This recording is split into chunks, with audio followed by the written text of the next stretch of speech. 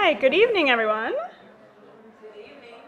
I'm Cindy Passmore. I'm the former chair of the graduate group in education, one of the two sponsors of the Distinguished Educational Thinkers series, and I'm here on behalf of McCall Kurlander, who is the current chair of the group, to introduce the introduction. The speaker series is something that the School of Education and the Graduate Group of Education have sponsored now for several years, quite a number of years, bringing in some of the best and brightest thinkers in education to share with us their thoughts.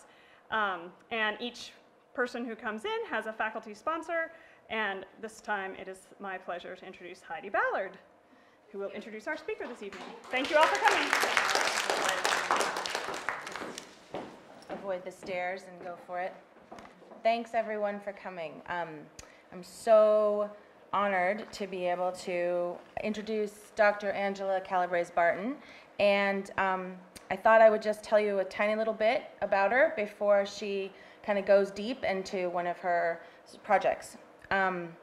So she's professor of science education at the Department of Teacher Education at Michigan State University and has been there for about 10 years, and before that for about 10 years was at Teachers College at Columbia. I first met Dr. Calabrese Barton at my first NARST conference, the National Association for Research in Science Teaching.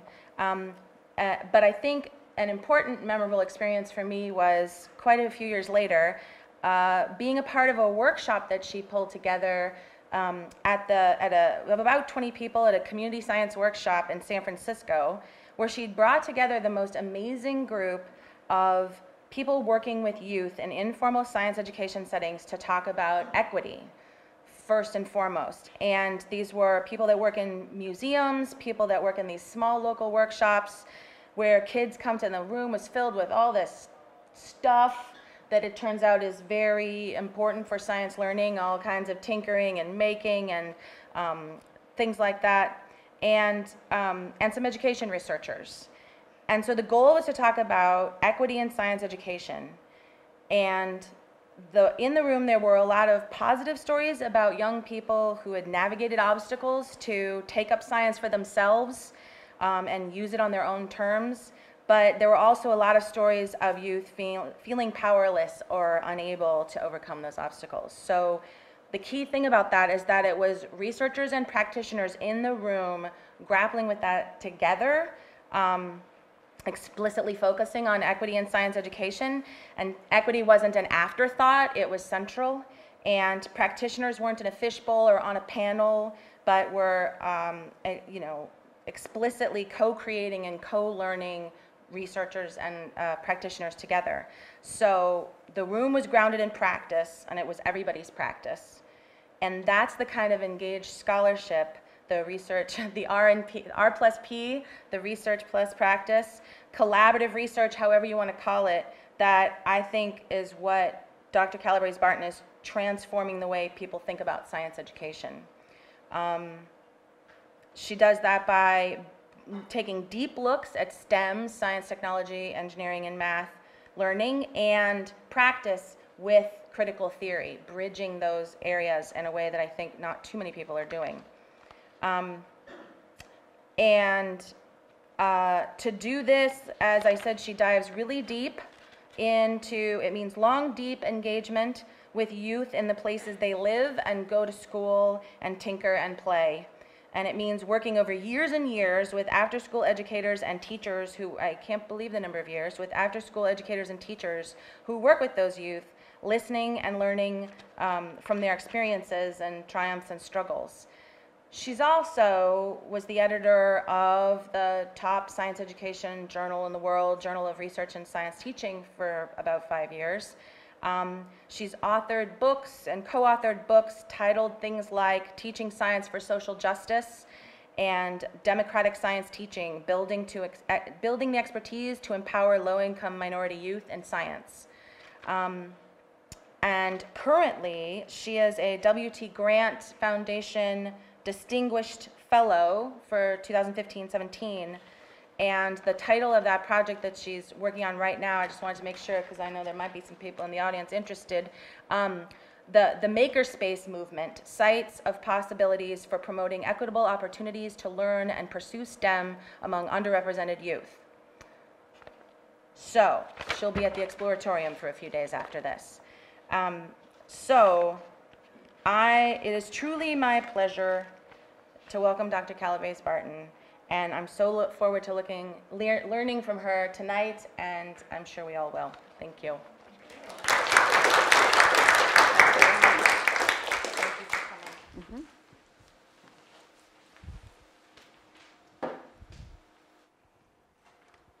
All right, so thank you, Heidi, Dr. Ballard, for that wonderful introduction, and Dr. Passmore for the introduction of the introduction. And so what I want to do today is to focus on how do youth imagine pathways towards becoming in STEM, and in particular towards becoming, as you can see in this title here, community STEM experts.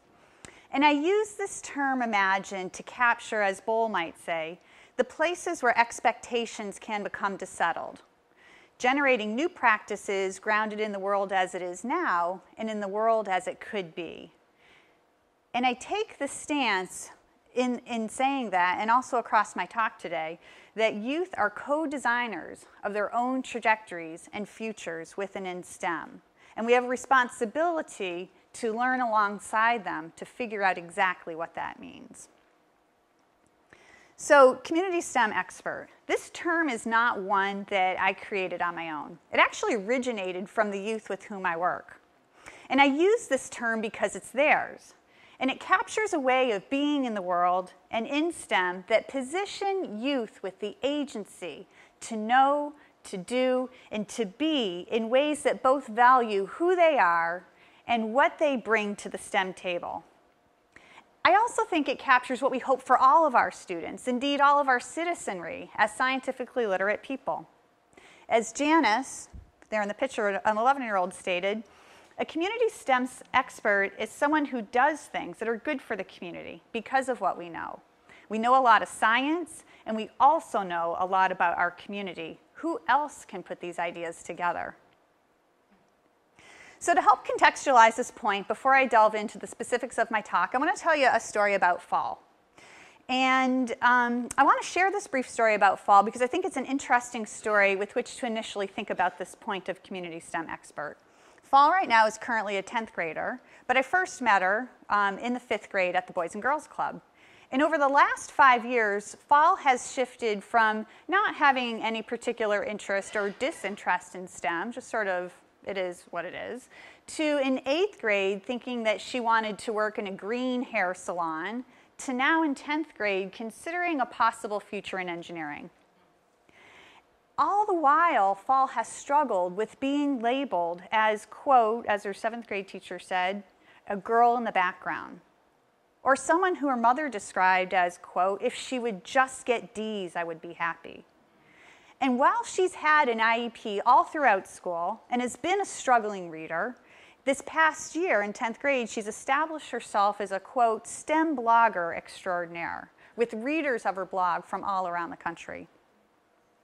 And as part of a larger study, we interviewed Fall over time to ask about what are her pivotal moments in her own STEM pathway.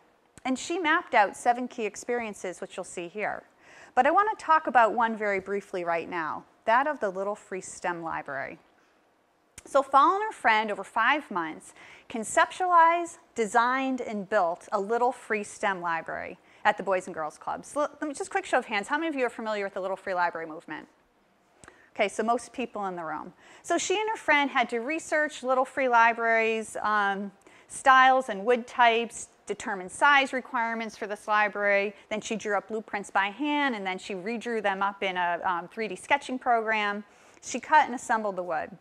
Later, she and her friend decided to add a door to protect what was inside their library and a lighting system powered by a hand-cranked generator, which in her words would be fun for kids to do and would get them curious enough to come over and look and see what was inside the library. When Fall talked about this library, she talked about how access to STEM books would be really important to help kids practice their reading, an area that she struggled with. But it would also help them to learn science in case they weren't getting science in school. But in addition to books, she also wanted to put in her little free STEM library mini maker kits for kids to take home so that they could, quote, make the things that she had a chance to make at the club. She describes designing and building this little free STEM library as one of the things she's worked on the hardest ever, and one of the things that she's most proud of. Her blog posts kept during the time, and here's one of them. You can go to getcity.org to see some of her blog posts. Her blog posts during this time remind the reader of how hard she's worked, how important access to STEM is, how important the library is, and how much others appreciate her work. And Fall's STEM knowledge was crucial in building this little free STEM library in order to even imagine its possibility, to construct it with an alternative light source to keep it and how she would power it, and in her design of the paper circuit kits that she put inside of it. Her knowledge of community was also essential to even set up the idea that this was something needed in her community and where it should go, its location at the Boys and Girls Club, and what she should populate this library with so that kids could, quote, get to where she's gotten. Fall describes these experiences as pivotal because she could use science to solve actual problems that kids have. And for her, being an expert meant more than just knowing something, although that was important. It also meant learning what she needed to know, teaching her community, and doing things to make a difference.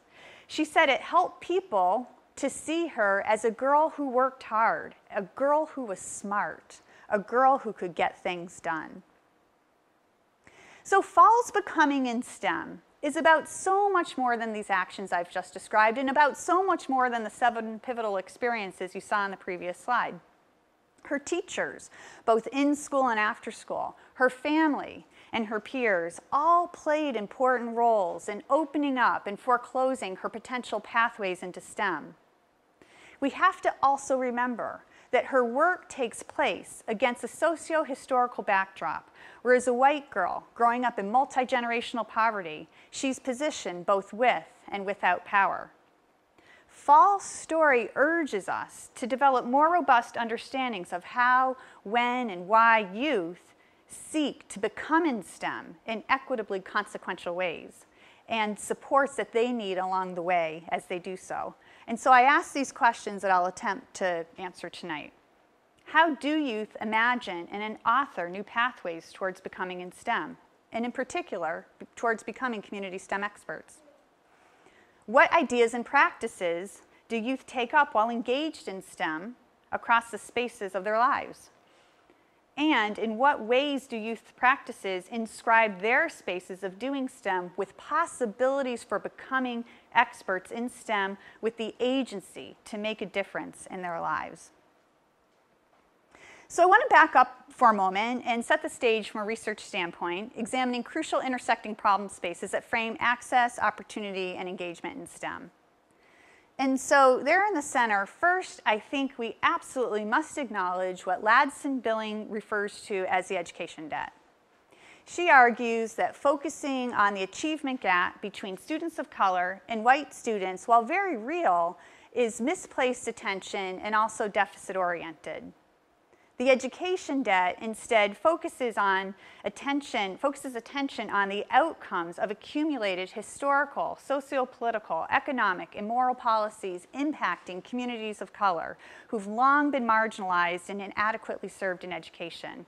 Inequitable access to resources, school funding, quality teachers, instruction, role models, cultural barriers, and stereotypes, and the list could go on. The long-term education debt has substantial consequences for broadening participation in STEM, and we have to see the problem space that way. Just some examples. Lower-income communities of color experience the greatest levels of environmental injustice with the least voice in STEM-related decisions affecting their communities. We need to look no farther than Flint, Michigan, my own backyard, to see this lived reality played out now in the moment. And yet, equitable opportunities for meaningful engagement and success in STEM affects opportunities for empowered democratic participation. Or, many students of color in the US are succeeding in STEM and school science, That's not what the dominant narrative is, but we have to remember that even when many youth of color are succeeding in STEM, they're choosing not to pursue STEM as careers because they're not feeling welcomed in the STEM community, and they're not being recognized for the assets that they're bringing to the STEM table. And again, equitable opportunities to engage in STEM and to be recognized for what you bring to the STEM table opens up viable routes to personal and community economic advancement, but in equally important ways can transform the field of STEM itself so that it is more welcoming. We see the realities of the education debt playing out time and again in the stories that youth tell us. Take James, for example, who suggests that having a perfect grade in math, a 4.0, is a secret that he wants nobody else to know about for fear that he'll be bullied by his peers. Take Bastos, who's worried that teachers will not see her as scientific just because she's cool and fun. School is boring because I can't be me. My teachers only see what I can't do. Or take Kathy. Kathy notes that she feels like an imposter because she doesn't have the prototypical experiences her STEM peers have, such as science camps and family lineages in STEM. She says, quote, "It makes me feel like an imposter to call my pathway a STEM pathway." These stories remind us, or should remind us, how youth from low income and communities of color are unfairly positioned as non-experts and outsiders to science and engineering. How people are positioned and by whom, because of what they know and who they are, shape opportunities to learn and become. And so I take a critical socio-cultural view of learning, where I see learning and becoming as taking shape dialectically in practice. And I refer to this dialectic between learning and becoming as identity work. Identity work focuses analytic attention on how authoring oneself in STEM always takes place in the moment, where the ways in which people figure themselves and are figured are related to what they know and can do, such as disciplinary knowledge and practice, as well as one's own funds of knowledge, how they use that knowledge to take action in their lives in meaningful ways, and how they're recognized by others for such. These moments, though, are shaped by both local and broader cultural narratives, such as disciplinary narratives. What does it mean to be scientific? Education narratives. What does it mean to be a good science student in this classroom? And the answers to both those narratives are not always the same. Or cultural narratives. What does it mean to be a girl? What does it mean to be a boy? What does it mean to be, to grow up white or to grow up African American and so forth?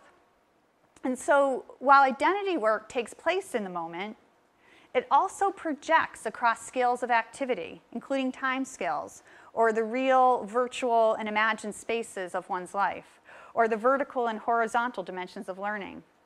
And for me, this is where the possibility of thinking about identity work being transformative resides. For example, in-the-moment actions and how those get made sense of can reshape how one reads what has happened to them into the past and how one projects into the future.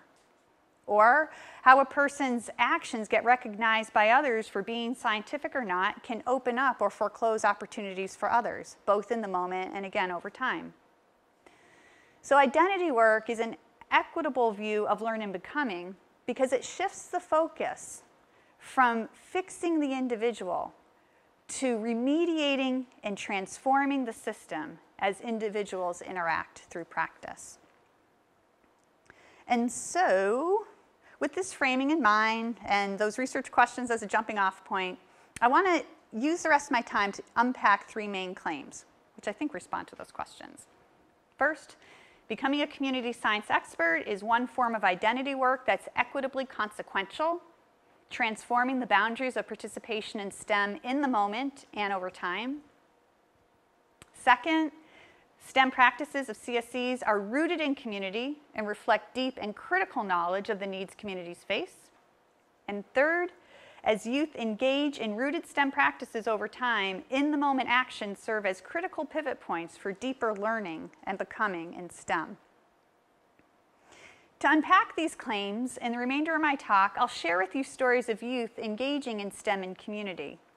These stories, which are shared as stories to think with about these main claims, and the larger data sets in which these claims are grounded, emerge from these three projects here. Get City, which was an iTest project and involved cross-city partnerships in support of tech-rich investigations. Club to School, which is a multi-sided ethnography of identity work of girls across the middle grades in 4 cities. And Making for Change, which is a current ASL project focused on participatory design of equity-oriented makerspaces. Each of these projects leverages multi-sided critical ethnography and participatory approaches, allowing us to spend hundreds of hours with the youth to learn with them across settings: home, school, community, after school, and over time, primarily between the 5th and 9th grades. And I'm happy to delve more into the specifics of these projects at questions, if you would like. So let's now look at this first main claim. And to do so, I'm going to share you an in-depth story of Quan. And I share Quan's story in part because he asked me to.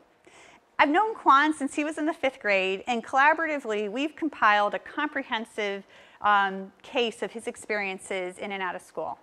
Last year in the 9th grade, he combed through those data and he wrote his STEM story for a chapter which is now published in a book by Routledge. And he begins this chapter by reminding the reader that as an African-American young man, he's constantly confronted with stereotypes. As he says, quote, "I heard from my teacher that African-Americans are less smart than whites in science and engineering. I was not surprised to hear those stereotypes from my teachers. I hear them all the time, no matter where I go. There are many negative racial stereotypes in the movies and on TV. African Americans are not smart in science on TV. They are never the scientists on the show. They're trying to make the show funny, but really, it's a stereotype." So the first slide here in Quan's story is a letter that Quan wrote to his 5th grade teacher 6 months into the school year. So think about it. He's been in a self-contained classroom since September. He wrote this letter in January. And he states, in the first paragraph, "This is your student Quan, the first one in the 2nd row." This should remind us just how much many youth feel marginal and even invisible in science class. If we look at the 3rd paragraph, this points to the creative ways that he is engaging in science at home and in the community that he wants his teacher to know about. "I do things out of school and out of Get City that involve science. I went door to door and asked adults if they use CFL lights. The majority of adults did not use CFL lights. I will try to decrease the amount of people who use incandescent lights. I did it on Wainwright Ave. I did it because people's bills are up."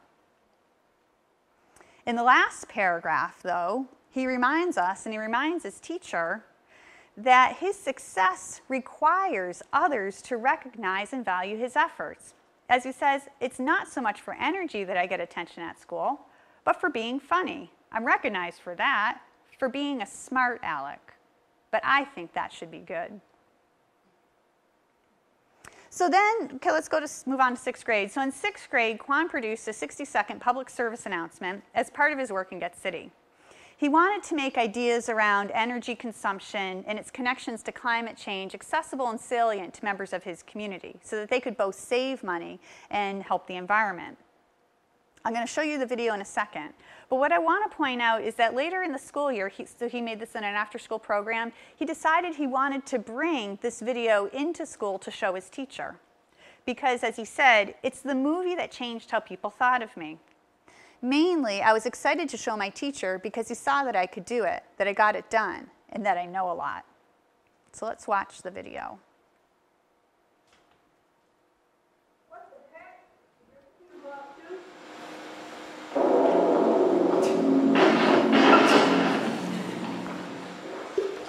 Oh, fucking pig! There's another one.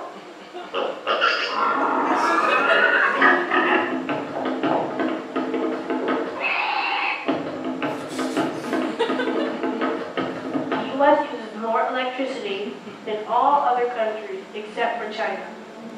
Did you know that solar panels could reduce your utility bill significantly? Some people don't even have a utility bill because their solar panels or solar shingles provide all the energy that they need. You can start saving energy by turning off and unplugging electronics when not used. Hey, you!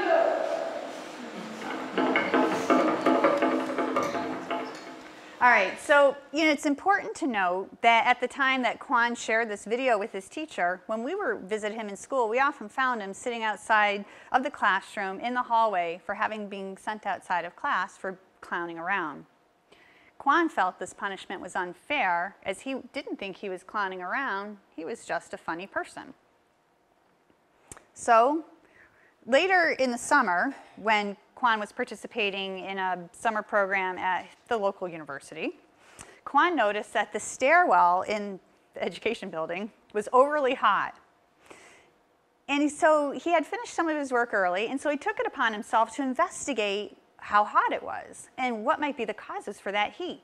And he ended up making a 4-minute video providing evidence of how hot it was and explanations for what impact he thought it was having on the local university and on planet Earth. And he asked us to send that video to the person in charge of the building so that they would understand what was going on and fix things. So we did. And before I tell you what happened, I'm going to show you a 50-second clip from it. This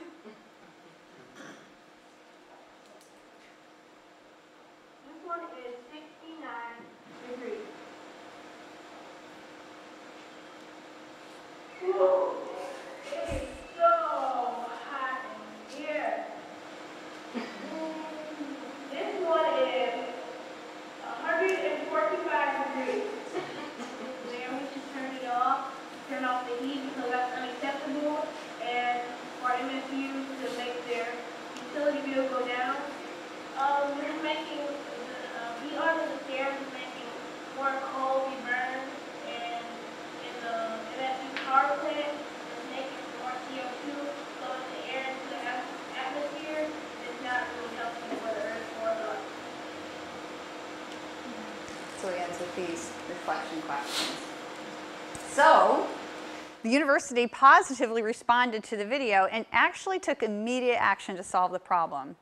Got in the email response, the engineer for the building said, quote, "The students are correct that stairwells do have an issue with solar gain in the summer, and it looks like there was a mechanical problem with the heating valve leaking." And what's interesting to me is that the heater had been malfunctioning for months prior to Quan's action, and nobody, myself included, had done anything about it. So he says, quote, "Being recognized by other people makes me feel like I've accomplished something. At school, my teachers now know that I'm a science person. At MSU, I feel like I'm known for being smart and helping save energy. I feel that I did more than other college students that walk through that hallway every day." And he's right. All right, so that was the summer after 6th grade. So now let's go to 7th grade. At the end of 7th grade, Quan learned about a statewide contest for entrepreneurs through one of his friends at school. And so, on his own time, he borrowed a computer and conceptualized a youth-centered video game to teach about climate change. In an interview at that time, he said this about his game. "I wanted to create a video game that teaches other kids about climate change. One game that I like and that lots of other kids like is Grand Theft Auto. This game's about taking missions from masters and completing them. It's kind of violent, but it's fun, it's popular. I like taking missions. So my climate change game would be like this, but it would not be violent. The missions would be about doing things to help CO2 from not building up. Each mission, you have to know more or learn more about the causes and effects of climate change." So Quan's Grand Climate Change game engages his community members in broad environmental issues related to the everyday practices of lighting and driving, as you can see in both Mission 1 and Mission 2. And yet at the same time, he's deeply aware of the precarious nature of these practices for the people in his community. Electric cars are expensive, so are CFLs. Somebody's economic livelihood might be in selling incandescent light bulbs. These concerns are a part of his game. Grand Climate Change supports his community in developing their own local understandings and arguments regarding climate change and human behavior. As he wrote in his game description, "You have to think of all the reasons why somebody might care. You need to think about the strategy because the more angles you hit, the better you do. So in authoring this game, Kwan had to synthesize information from various domains, including community and peer culture, video gaming infrastructure, and content understandings about the different issues salient to climate change in order to make the game accessible to those in his community. So there's several other events I could tell you about Kwan's story, but I won't for the sake of time. But his story does help us, or me anyway, to unpack this first main claim. That identity work as a community STEM expert is equitably consequential, transforming the boundaries of participation in STEM in the moment and over time. As Kwan said, I never imagined that I could have a job in STEM. However, I began to change my mind about my future. I look back at it now and I think, wow, I really have done a lot. I made a difference in how people think about climate change and their actions. So, by equitably consequential, I suggest that identity work is forward-directed and transformative for both the self and the community. Acts of learning and becoming contribute to and help to legitimize an ever-expanding range of ideas, tools, resources, and ways of being in STEM. Kwan leverages his humor, his community activism, his care for his community, his care for Earth as forms of capital with which to engage in STEM and with which to make STEM accessible and salient to members of his community. Yet Kwan was often in trouble for his humor and just simply unrecognized for his care at school. This should not be surprising, although it should be disturbing, given the socio-historical narrative that unfairly positions young black males who clown around as deviant in school settings. Yet Kwan was still strategic in how he used his humor and his care to disrupt both these local and historical practices, at least in the moment, in order to author a chance to engage in STEM and to be recognized for his efforts. It would be a mistake to think that Kwan could transform the system on his own, or that even his small, in-the-moment disruptions undo the systemic racism that he experiences as he tries to engage in STEM. This is, for me, where the whole grit metaphor breaks down. Youth need allies in this process, across spaces and over time, who help push back against all aspects of the education debt. When the energy engineer at the local university, an ally, took Kwan's movie seriously and wrote a memo describing the needed repairs based initially on his investigation, she positioned him as scientifically powerful and important. When Post-its were placed on the broken vents, literally by the end of the day, to indicate that repairs were in progress, Kwan's actions were further made public to the community. When Kwan's teacher took his video seriously and then showed it to other teachers in his school to talk about what they might be missing with this young man, he opened up new dialogue and new spaces on youth becoming in STEM. Each time allies broker connections with or for youth across these potentially deep chasms, they help to break down marginalizing binaries, such as insider-outsider, expert, non-expert, successful, unsuccessful, making access to STEM potentially equitably consequential. They can help to rewrite our understandings of actions in the moment and how we project them onto what we think we know and the understandings of possibilities for futures in STEM. So now I want to shift my attention to these other two claims to look more closely at STEM work that youth do, to make sense of the ways in which the STEM practices of CSEs are rooted in community. And to do so, I'm going to tell you two more stories of youth that I have known over the course of 3 years, although this right here shows their work over 2 years. The first is a story about Samuel, an 11-year-old who joined his Makerspace Club in the middle of 6th grade. And that's him in the upper left-hand corner and bottom left-hand corner. And he joined the Makerspace because he just kept seeing what other kids were doing, and he wanted a chance to do something like that too. And so I'm going to talk a little bit about how Samuel designed a light-up football while working in his Makerspace 2 to 3 days a week over the course of about 5 months. So his light-up football, so get a picture of this, a football, has LED tube lights that wrap around the ball that provide maximum lighting with minimal added weight, friction, or power expenditures. Because the lighting was so efficient, it didn't burn the little hands that were using the football. The lights are powered with rechargeable batteries that can be recharged at an external solar docking station. limiting environmental impact and saving money. The football itself is constructed from Nerf material to further minimize added weight and to reduce the possibility of injury if one were to be hit in the head. And the batteries are stored in a pocket at the center of the ball, accessible by a small door to keep it weighted properly and to minimize their potential contact with rain, water, or sweat. So what I'm going to do right now is show you a 2-minute clip from a longer movie that Samuel made about his football. Why did you decide to make a light up football? Well, when my kids were also born, and it's playing, and somebody might get see the ball playing, so I would like to do something.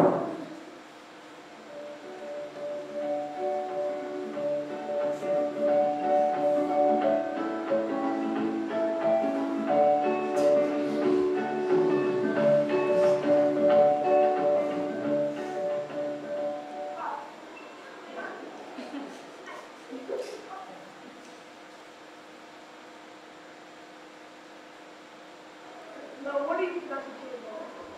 Is it wonderful? Let's find out. That's what I want to see at this football. We want to.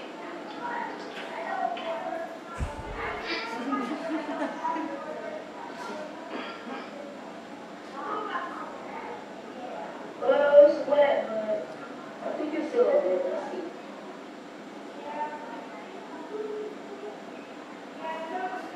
Oh, cool. Like, is it heavy? A little bit. You think, like, kids can play with it? It depends on what age. Like, Age is what? yeah, what the age actually is? Okay. We can show more of the video later if you want. So this idea for a light up football grew out of Samuel's desire to make something that would be helpful to people in his community. As he states, I really care about people, and I could do stuff in the community. Some kids really don't play football, don't have no friends and stuff, so I go find people to help out a little bit. But Samuel's idea of care is nested in his understandings of the needs that young people in his community face. Few streetlights in his neighborhood work. Football is a positive peer activity that can help you make friends and keep you out of trouble. Most families cannot afford expensive toys. As Samuel noted in his interview, his light up football was an idea that he thought and thought and thought about for months while home at his grandmother's house, unable to find transportation to the club, nor able to play outside after dark. And Samuel was proud of his efforts. As he stated, quote, I was really proud because it just made me feel good about myself so I could acknowledge people, what I could do. However, a light-up football presented Samuel with many challenges of both technical and social consequence. I'll talk about only one for the sake of time, how lighting a football requires power. As Samuel noted, powering the lights costs money. His solution was to use rechargeable batteries because it saves money and time. Mine's rechargeable batteries so we can see all the time, but you won't have to keep going back to the store and buying batteries. And rechargeable batteries addressed another concern that he had, environmental sustainability. As he said, make the world greener. When you throw batteries away, those critters can get inside your trash, like the raccoons can take your batteries out. But having a football, like a real football, in terms of size, shape, weight, and aerodynamics, were the most important, and that really challenged Samuel as he sought to power his ball. As we can see, and I'll just show a little bit of this short clip, 2 batteries did not light the ball well enough, but more than 2 batteries made the football too heavy and expensive. So he had to spend a significant portion of time investigating different kinds of lighting systems and their affordances.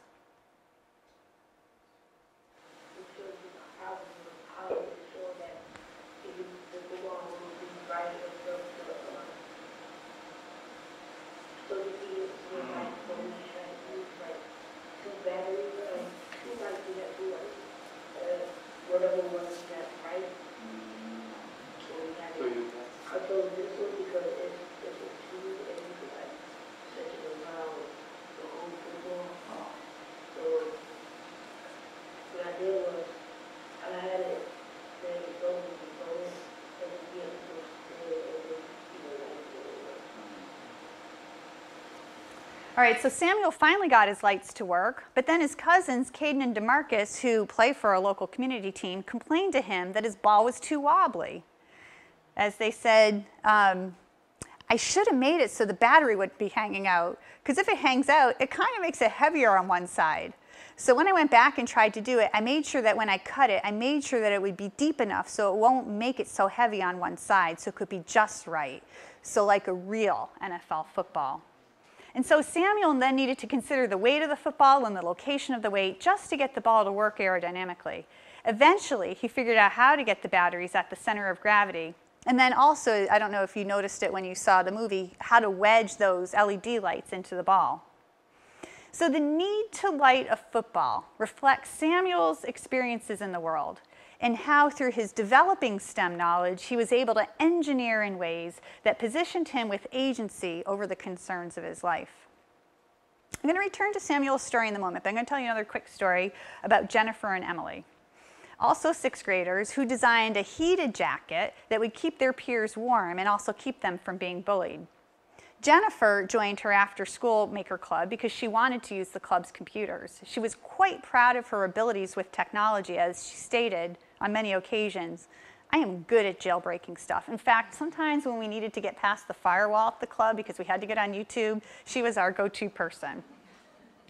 Emily joined the club because Jennifer joined, and they had been best friends from an early age, and she didn't want to hang out at the club in a different space without Jennifer.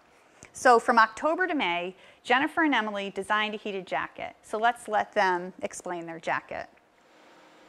What's the process of me doing the project? In the process, we learned about heating pads, solar panels, and how to sew.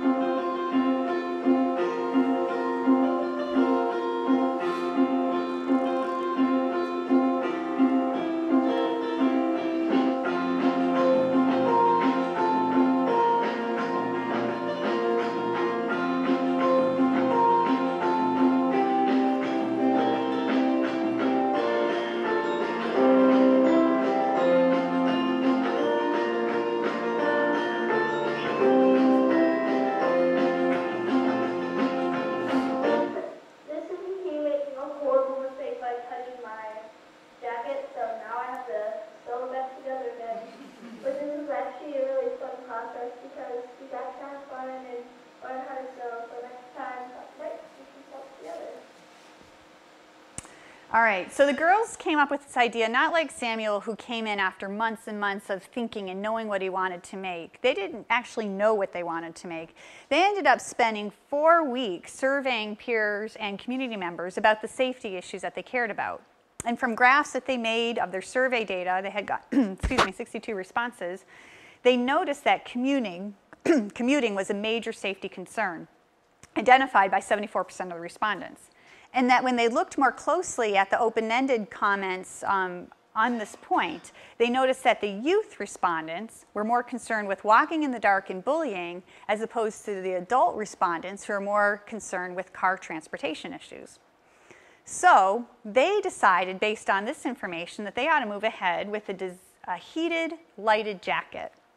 And the girls described this jacket as one that would be, quote, warm, bright, lightweight, and glamorous. But the aesthetics of this jacket carry much deeper meaning than just beauty. The girls were concerned about inappropriate exposure and being bullied for appearances. As Jennifer stated, You get made fun of, like, why are you wearing that? You're ugly. There's stains on your clothes. oh, I don't know why that wasn't at the beginning.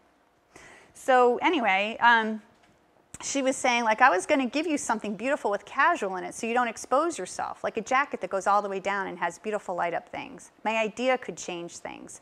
People make fun of you. And then you heard her say that. Why are you wearing that? You're ugly. There are stains on your clothes. And so the jacket was meant to push back against these negative peer relations in addition to keeping people warm. So the girls en route into making this jacket was a bit rocky. But their interest in fashion and their comfort with computers got them through another initial rocky phase. Their initial design sketches were full of fashion detail, but lacked a lot of technical clarity on where they might start. And so they began their investigation by spending hours, hours on Pinterest, where Jennifer had her own page with fashion ideas. And they made their own new page of Pinterest where they had detailed ideas for the kinds of materials and fashion they wanted. They wanted the word cool spelt across the front, so they looked for lots of things that had that. They wanted a hood, they wanted trim down the zipper, and it needed to be soft, and it definitely could not be bulky. And this is where Pinterest explorations became interesting, because with the extensive amount of time they spent on the internet looking for heated jackets, what they found was that, quote, all the heated jackets are for hunting and construction, not for casual, and they all have those big heating parts, and that would be heavy. So it gave an immediate place to begin to delve into the technical part of the exploration. So the girls went in search of different kinds of non-bulky heating pads, different heating elements that they could find around their makerspace. And after testing 4 different heating pads that were non-bulky and finding the one that they thought would heat their jacket just right, they then need to figure, like, how are they going to power it on the go? Because you can't stand there with your jacket plugged into the wall. And so working with a mentor, they conducted a few different experiments and some calculations, but then this ended up also causing enormous frustration for the girls. As Emily stated, I like this heating source, but we can't use 110 batteries. We don't even have that many batteries, and the sweatshirt jacket would be just too heavy. Here is where tapping into community networks played critical roles in helping these girls over this and other hurdles. One of the mentors, when Emily was upset about the power requirements, reminded the 2 girls of a funny video post that they had made earlier in the year, where Jennifer had told a story about insulation around the fireplace at home that her dad made. Remembering and reminding the girls of this story led the girls to begin to start thinking about insulation and thinking about how they might get away with using a smaller heating element if they could find a way to insulate their jacket. As she said about that video blog, that silver lining, as a kid, I seen a lot of it, because we had something in our fireplace. We had to put silver lining around it so the heat would stay in. And in another instance, when, that's Jennifer right there, cut too deeply into the jacket, as we saw in the previous video, that actually sent Emily out of the room crying because all that hard work was for naught after this jacket was destroyed. One of their peers thought of the idea of going to get one of the staff members at the club who does a lot of sewing to fix up the clothes, to teach them how to use the sewing machine. So it seemed like with each new cool fashion idea that the girls came up with led to technical challenges that were complicated and frustrating for them. Another huge one being how to power the jacket with solar energy, because in their words, solar panels were ugly. And while I don't have the time to go into the detail of that piece of the story, I'll add that part of the solution resided in using the sewing machine to make a cool stitch to get a flexible panel stitched into the jacket. So what can we learn from these 2 different stories about the football and the jacket? Well, even with the Little Free Library and Kwan. First, I think that we can argue that youth STEM practices are rooted in community and are reflections of deep and critical knowledge of the needs communities face. And such rootedness can help youth endure some of the challenges they face as they engage in STEM. In our studies, the youth often position themselves inside the urban ecology. Their rooted STEM practices draw on expert knowledge inside to these spaces, such as their funds of knowledge, and their insider positioning status that they have, granting them access to networks that we as teachers or researchers don't always have access to. For example, knowledge over streetlights have historically not worked, who is bullied, the importance of football and positive peer activities, what books or maker kits might help young people, how to work with one's hands to build, knowing what staff members know how to use a sewing machine, and on, all reflect their insideness, their membership and experiences in community spaces that they inhabit. As Samuel stated on the importance of reaching out to his cousins and the football star, quote, I know how to find people who know how to help. How the youth drew upon their insider knowledge and positioning across spaces reflects their efforts to author interconnecting corridors for traversing between these community spaces and their STEM-infused work. But there are nodes of criticality in their rootedness that we have to pay attention to. And such criticality pushes youth to engage more deeply in STEM with a sense of both urgency and hope. These include economic, making designs affordable, environmental, supporting local ecologies, social, such as fostering positive peer relations or community ownership or preventing bullying and gang activity, and urban infrastructure, like providing lighting and warmth on cold, dark days, which we have a lot of in Michigan. In addressing these concerns, the youth refused to overlook the complex, multifaceted dimensions of potential solutions as they integrated these concerns into their design work, humanizing what it means to engage in STEM. Each note of criticality pushed the youth to consider new technical factors that had not been previously considered. These domains, too, however, importantly challenge stereotypical assumptions about what youth of color care about, or what youth from low-income communities care about. As one of the youth said, quote, "African Americans are stereotyped in the media as people who do not care for the earth. And yet we see that care stretch across all the work that they do." So the second point is that as youth engage in such rooted practices, their in-the-moment actions serve as pivot points towards deeper engagement in STEM. And here I use Holland's use of the word pivot to refer to mediating or symbolic devices, not just to organize responses, but also to shift into the frame of a different world. Pivots can include tools. These could be conceptual tools, like funds of knowledge. They include relationships, such as Samuel's ties to his peers and cousins. But they also include the innovations themselves, such as the Little Free STEM Library for supporting reading, making, and STEM. And I want to talk just a little bit about the different roles that these pivots play.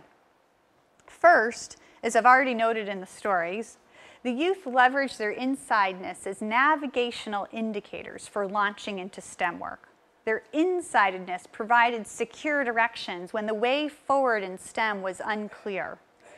It also gave them directions for where within their social networks they might rely for help.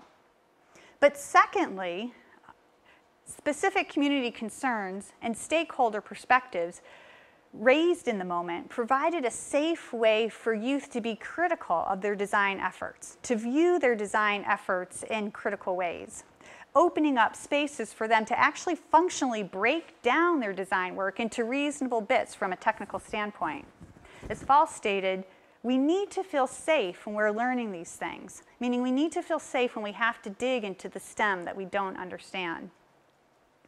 And so as community concerns initiated more complex design conditions, the youth had to turn to science to consider the best ways to both maximize trade-offs as they sought to optimize these designs.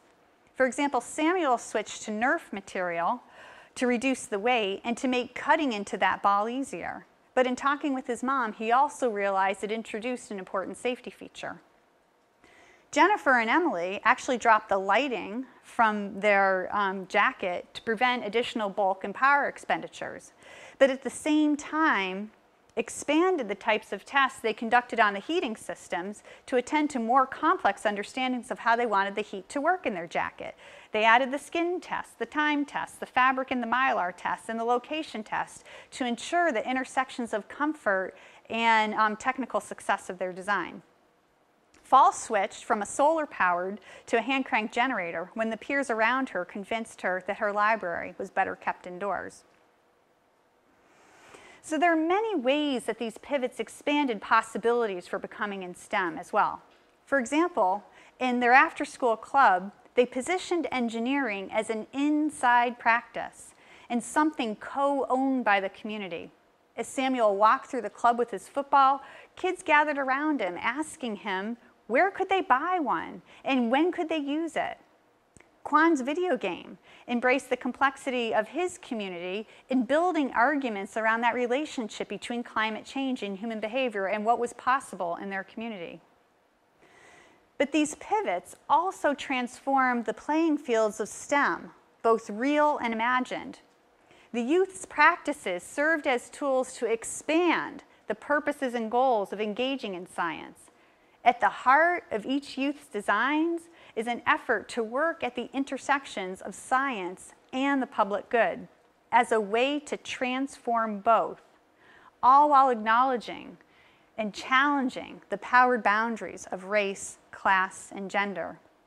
As What we see is youth engaged in a process of taking back and reclaiming the space of STEM in ways that recognize and care for their rootedness in community. As Jennifer explained, quote, "I feel like it will be super cool. People will love it. They'll say, 'Who made this?' It was me." Then they'll ask me, like, "The tiny person always in the background did this?" I'll say, "Yeah, I did that. This girl knows how to have fun, how to get down and smart when she really needs to. This girl can be fun. She could build things. She could make the world a different place and help everybody else learn how to have the type of fun she has and stuff. Little kids can do ginormous work." So how do the ways in which youth author themselves as community STEM experts matter? For many youth, gaining access to STEM is a constant uphill battle.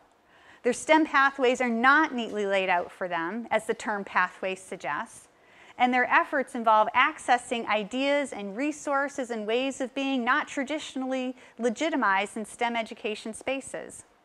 Many of them have literally had to hack a way forward, sometimes through unclear and unfriendly territory, with the hope that they'll be recognized for what they do. The youth across our studies often work to author these new paths within very small and safe spaces, such as supportive after-school clubs or small peer groups. But they also have to take the risks with the help of allies as they move their ideas and practices from these safe spaces to unknown and potentially unsafe spaces as they try to build a trajectory forward. Youth-authored paths, though, I want to make the point, though, that youth-authored paths, though, in more than just interest-driven ways. And there's a lot of talk right now within the connected learning movement that we have to think about the ways in which pathways are interest-driven. And I think that's true and important. But the point I want to make here is that while interest matters, so do the ways in which such interests are forged within socio-political histories, where issues of power and privilege and location deeply shape identity work as they forged ahead with their lives in STEM. And so I want to close with this point that youth need, and we must design for, multiple on-ramps and tools for hacking new ways of becoming in STEM, because these are things we can design for in STEM education. I think just in the stories that I've told today, we have good evidence that using the tools of ethnography with youth in their after-school programs enable them to more systematically and deeply leverage their insider knowledge while supporting them more precisely engaging in engineering design. We have evidence that structured opportunities for recognition through multimodal artifact production and sharing of research findings across authentic communities of practice affords increasing opportunities for identity work. We have evidence that tools that support the hope and urgency youth bring to doing STEM in community can recreate more human spaces for learning and becoming in STEM. But to design well, we also need to be open to youth's experiences in the world, STEM and otherwise. And we have to be willing to respond to the educational debt that they have lived across generations. And while we need a plurality of approaches, I hope I've also made a case here for a more central role for youth participatory design work that takes place across setting and over time. We need to be able to see the world from the vantage point of the youth we hope to serve. And they own the right to have their voices a significant part of this process. And so it's on that point that I would like to give the last word to the youth.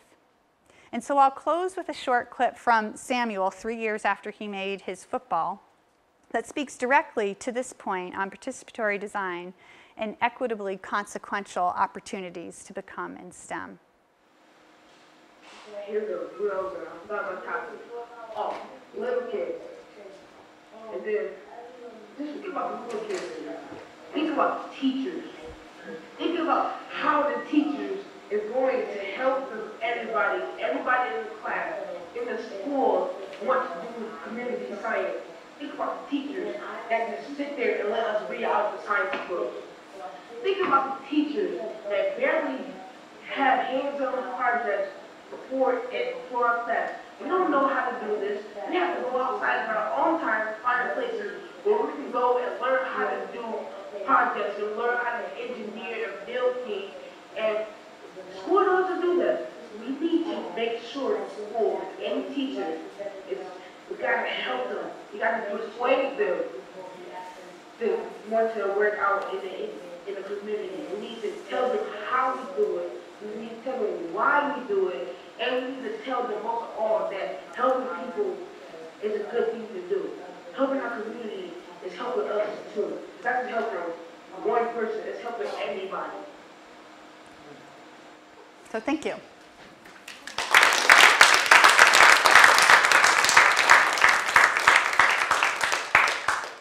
So, I guess it's Q&A. Q&A time. Do people have, I can do, yes, sir, please. First, I want to thank you so much for the great presentation.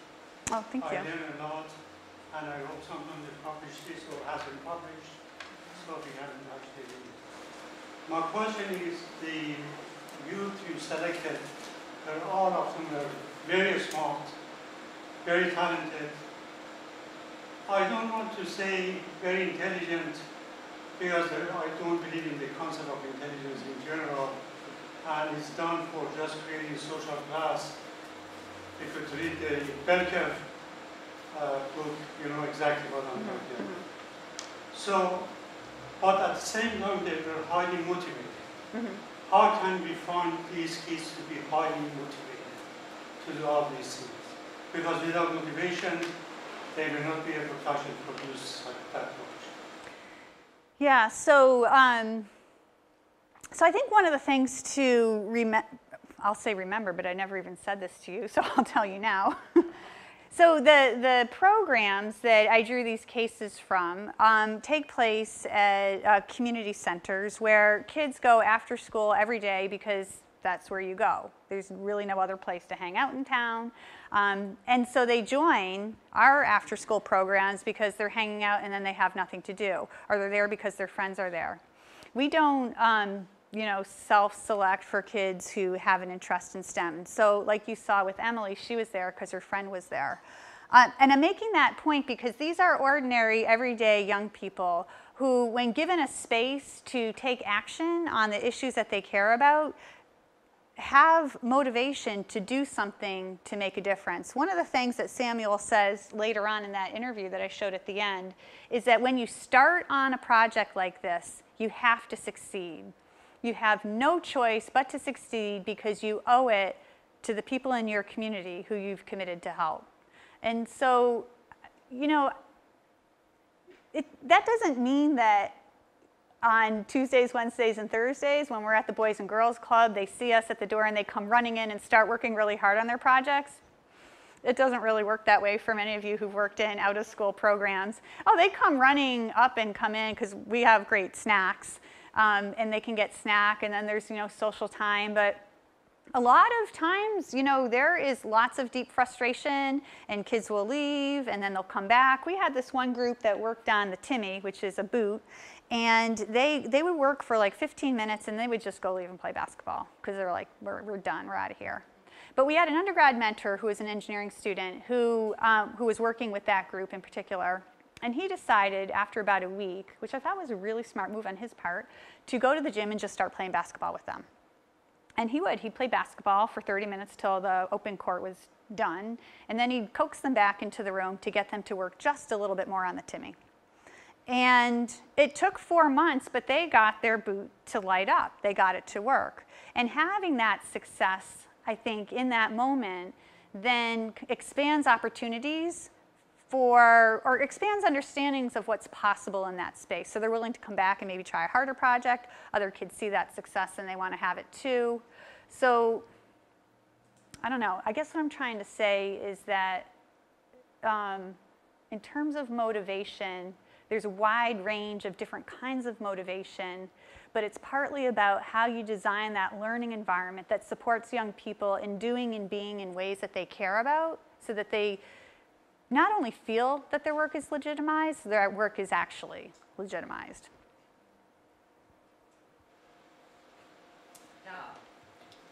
Wonderful talk, thank you so much. I really like the concept that you laid out about educational debt and taking it from just the individual to more systemic. And I'm wondering if you might draw that concept through a little bit more, since the examples you gave were wonderfully evocative, but individually based and didn't quite get at sort of that larger systemic context that those experiences were happening and how you work with that. Okay, yeah, I tried. So one of the things that I think is really important to think about across these examples and others in our project is how the practice of engineering is co-owned in community and co-shaped within these community spaces. And I think that's a really essential theme because it pushes back on power dynamics in terms of who has the authority and the right to be in engineering. And so carrying that across not only how we design, we as teachers and researchers design for experiences in that space. So for example, adding in the tools of youth as community ethnographers, I think is one way to promote dialogue in community, to position the engineering agenda in that shared space. I think that's one example of how the individual work that kids or groups are doing is part of this broader narrative that pushes back. I think another way in which we see that, and again, this is sort of juxtaposing the individual or the team against a broader piece, is this idea regarding what it actually means to engage in STEM in makerspaces or in after-school clubs, what kinds of talk can happen, what it means to be in these spaces. So one example that we write about in a different paper that's in press right now at Teachers College Record is an example of a group of girls who had been worried about issues of rape in their community. And they had done all this research, and I have to go back and ask them because I'm not sure if it was tied to a school project or just something that they were doing on their own. But they were deeply worried that, that they fit the demographic where there were the most percentages of rapes in their community. And they viewed having this opportunity to work in the makerspace as a chance for them to take some action on that topic. But to do that meant that they came into the space and then were talking about rape, which is a traditionally, I would argue, taboo topic in a STEM classroom.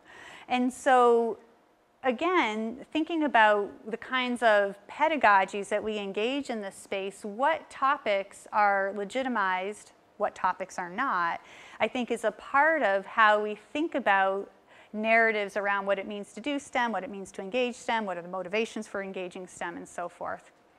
I don't necessarily think we address issues regarding like structural inequalities, regarding funding, because, well, we do have an NSF grant, but beyond that, we're kind of broke.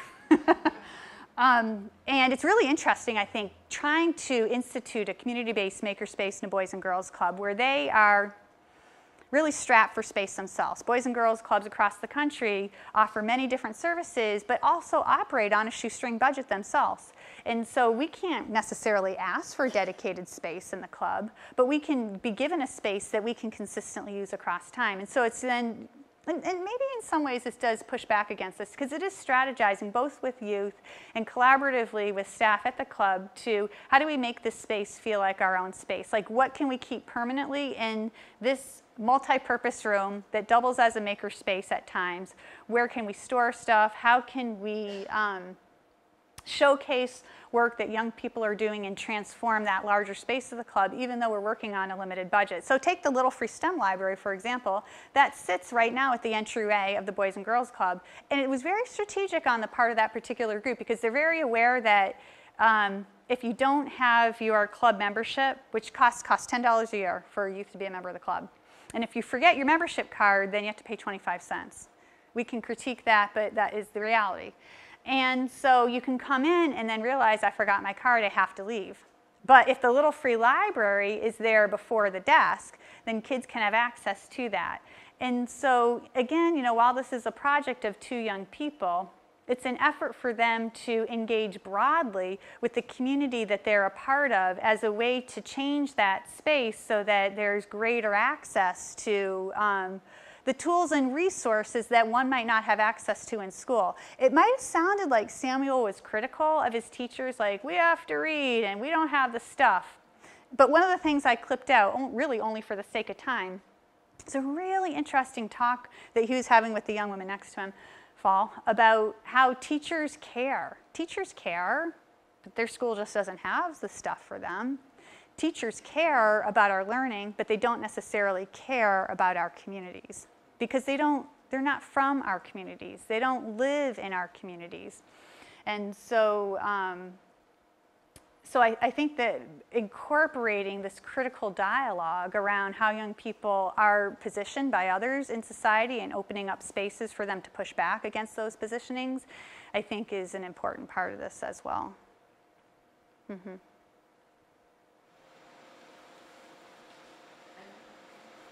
I'm wondering, this to me is very Dewey and very contextual for the students.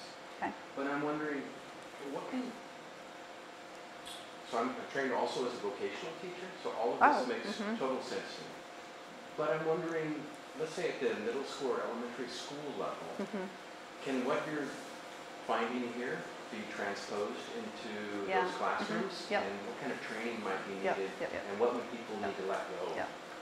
That's a great question. And one we're actually trying to tackle right now. We have a DRK-12 from NSF where we're taking some of the approaches that we've used in these out-of-school programs and creating tools to support teachers that would, in the context of engineering design challenges, that would support the kinds of equitably consequential identity work that I've been talking about today. And these engineering challenges are grounded in, there's kind of an essence of making that cuts across them, but also grounded in an engineering for sustainable communities approach, because that approach pushes on and asks for co-ownership of the agenda, co-ownership of the design process, co-ownership of the outcomes. And so it's a real challenge, though, thinking about what do these teachers' tools look like? How can we co-develop? We're co-developing them with teachers and with young people, because they're asking teachers to be in the classroom space in a way that's really different from anything that's been expected of them. We're asking teachers to support young people in engaging in dialogue with community members as a part of what is going on in the classroom. And we're asking teachers to support young people in developing designs in response to these design challenges that they can't necessarily predict what they'll be. It's not like everybody's going to make a bridge. It's not like everybody's going to make a dropper that makes 30 drops in a minute or whatever, but they'll be tackling questions that are co-constructed in dialogue with community. And so these tools that we've generated to support young people in engaging in community as community ethnographers in these out-of-school spaces are a part of what we'll be using with teachers in classrooms. But right now we're at the phase in that project where we have teachers and young people working together in out-of-school spaces, classroom teachers and young people working together in out-of-school spaces. And the goal is hopefully by next spring we'll be fully piloting that in 6th and 7th grade classrooms and schools. So, to be continued. I'm a little bit nervous, but excited. Go ahead. So these are really, they're interesting examples and stories. And I assume in this after-school space there's 20, 30 kids. For how many of those kids does this not work? Even despite your best efforts, you can't engage them. And what is your thinking about why? Yeah, so my worry in giving this talk is that people would walk away thinking Angie only told the success stories, right? And that would be a fair critique. But I think what is really important to think about is what does it mean to be successful in these spaces? And I honestly am going to get around to answering your question.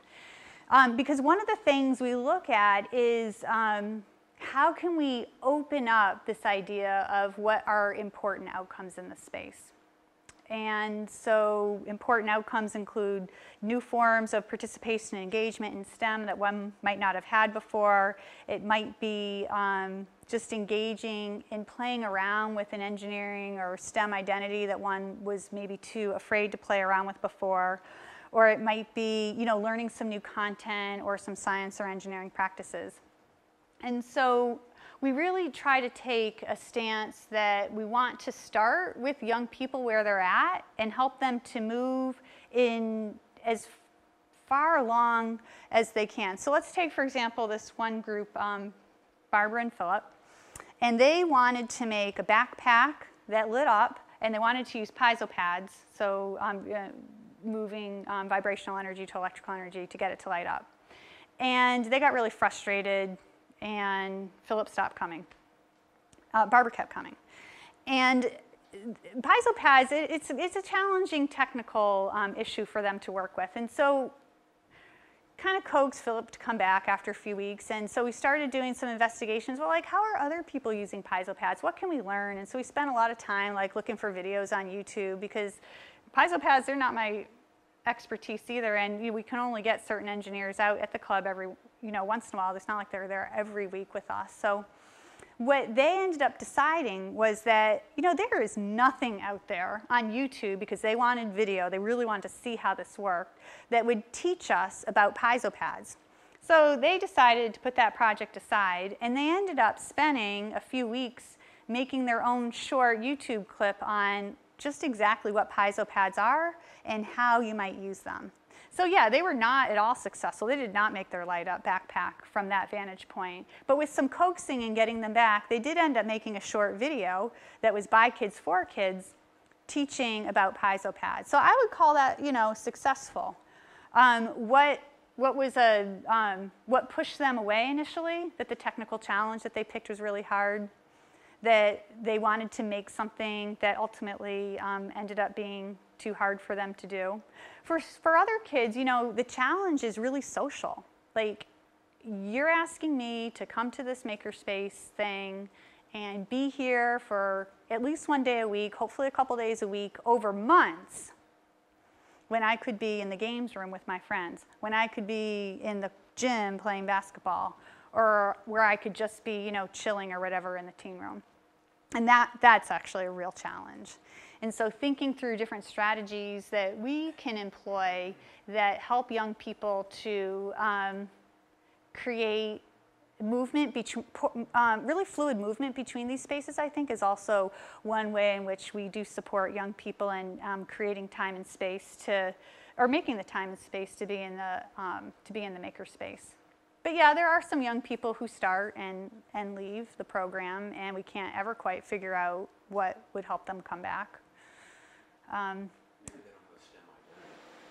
Maybe their identity is something else. There are young people who I would argue who would say, I should have put this quote up there. They would say, I am not a scientist, I'm not an engineer, I'm not a STEM person, but I do community science. And in fact, if you noticed, I could flip back to Fall's pivot critical moments.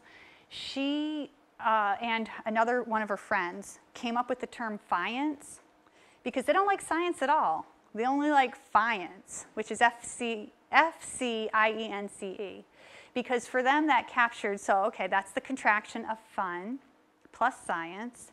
But in a follow-up interview where we got them to really unpack what fience was, actually, it wasn't, fun is important, like I'm having fun, I'm laughing, I'm feeling good. But it was also like, it was doing something that mattered. That was the bottom line for them. I want to do something that matters. I don't want to do that straw experiment because it doesn't matter. I want to do something that matters. And so maybe it means making a video. Maybe it means building a little free library. And for Falls, this is really interesting in terms of your question earlier, Harold. She was in our Get City program for a couple years, and then Get City kind of ended, and then we did this other thing, and she didn't really come back to that. And then she started coming back, honestly, because she was interested in the snack. And she said it, I want snack, I'm here for snack. I'm like, okay, well, why don't you stay? You can help out, you're an expert, you're a Get City graduate, come stay. So she stayed. She didn't really help out, she just sort of stayed and watched. And she started writing, because we have a blog, she just started writing these blog posts. And then she began to be identified by others as the blogger. Fall, write that in the blog this week. Fall, get a picture of this. And then if you actually trace, and you can do this, you can go get City, and trace her blog posts, you'll notice that actually her accounts are pretty ethnographic in nature, which is really interesting. But you'll notice after a while, she then starts to put pictures of herself actually blogging, because it took that long for her to begin to see herself as that blogger. And so for me, it kind of raises the question of, like, what kinds of spaces are we creating for young people? Like, what wide range of spaces are we creating for young people in these after-school programs so that they feel like they belong? For Fall, she did not want to do some of the STEM work. For her, she blogged for a long time before then finally, like, oh, I think I can do this making project now. I think I'll make this little free library. So in a way, she became that community's resource. Yeah, absolutely. Yeah. I don't know, who should I call on? You call on somebody. Right. Oh, I didn't see the camera at first.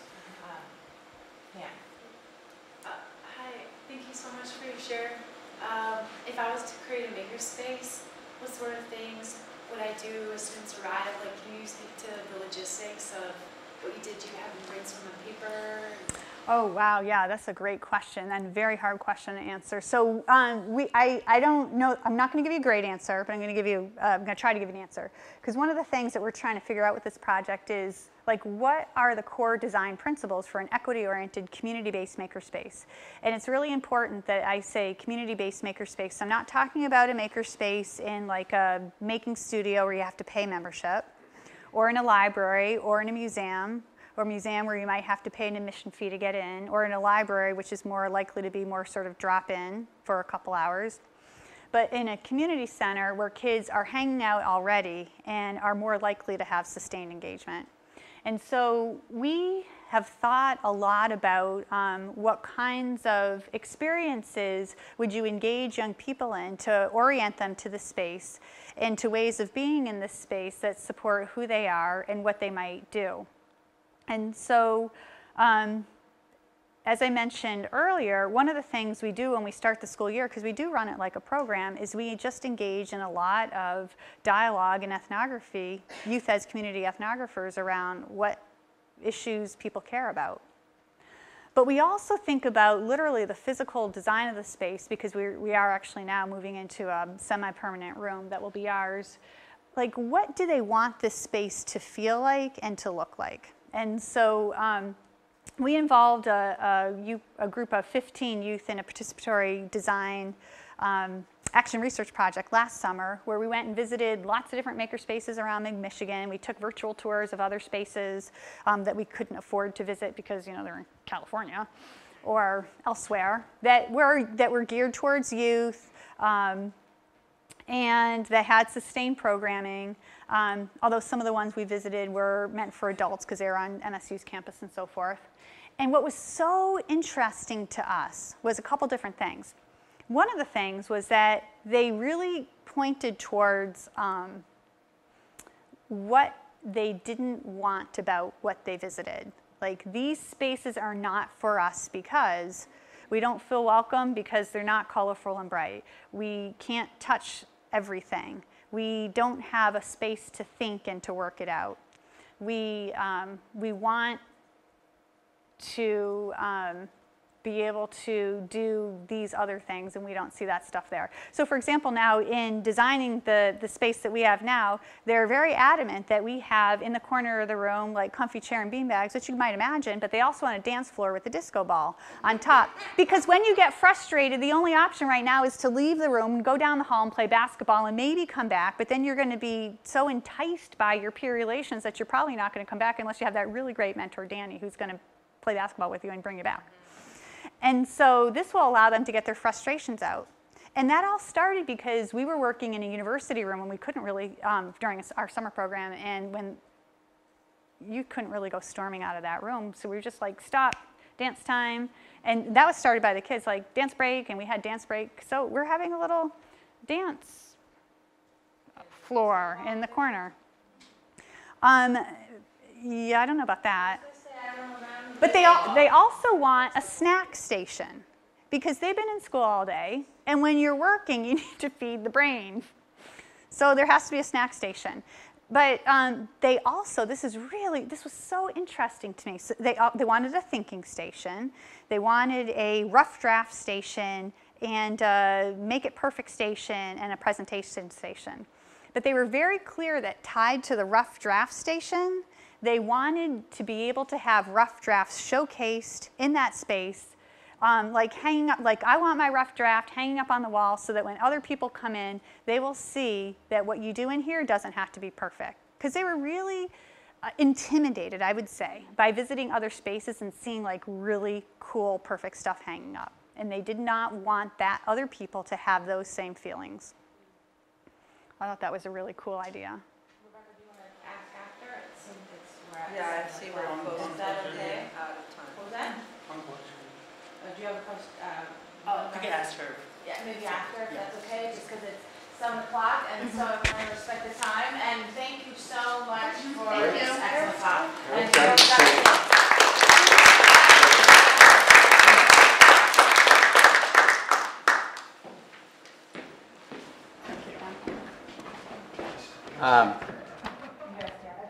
No, you can. Yeah, I have a little gift for you. So just wait right there. I'll give it. Thank you all for coming. I'm Harold Levine, and I'm Dean of the School of Education. Thank you, Angie, for your talk. For those of you who are in education, many of you I know are in the room, have been at the annual conference of the American Educational Research Association this past April in DC. And the theme for the annual conference was engaged scholarship. And we spent days, and I actually went to a whole day session for deans about, well, what is engaged scholarship? How are you doing it? Can you do it better? And we've had all kinds of examples and struggling for a definition, which of course is not possible, but about what engaged scholarship is. So I'm going to recommend that all those deans come and talk to you because this is a wonderful, I mean, participatory action research, the kind of work that you do, is just, you know, inherently engaged scholarship. And the idea of, I mean, a lot of engaged scholarship is really trying to minimize, not to ignore, but to minimize the difference between an expert and a novice, or a researcher and his or her subject, the observer and the observed. And this is really the work that you're doing. Is it really kind of is really taking this idea of the co-construction of knowledge is it is what engaged scholarship for many people really is all about. And you are sharing your knowledge. You are an expert, but you're allowing the kids also to be experts in their own way and to develop that, grow that expertise. And it's a notion of co-construction, I think, is so important to this one strand of engaged scholarship. And I think there's a lot to learn. I mean, there's so much we're trying to teach people, and yet there's so much that they can also teach us and create on their own. So I want to applaud you for this kind of work. I'm going to make sure everybody in the ARA is at your doorstep and trying to learn more. I also think, and I'll almost close with this, you talked about safe and unsafe spaces, and I have the feeling that for many kids, school is an unsafe place, and it gets sort of, I think, back to Carrie's question too. And I think a big question is how do we engage students, and that was the basis of my question, how do we engage students in the after-school space, but how do we engage them and make classrooms safe for them? And I know there are teachers out there who do that, and some of our faculty here try to work with teachers to make that happen. But how do you do it on a national level? So, and I would bet you have a lot more to tell us about that next time we have you out. So let me thank you all for coming. I have a small gift for you. So among other things that is cool at UC Davis, there's many cool things. We also make olive oil. Ooh, and so if you have like a hand carry, we'll ship it to you. But if you can slip it in your luggage and take it home, next time you have your pasta at home, think of us. Oh, thank you. Thank you.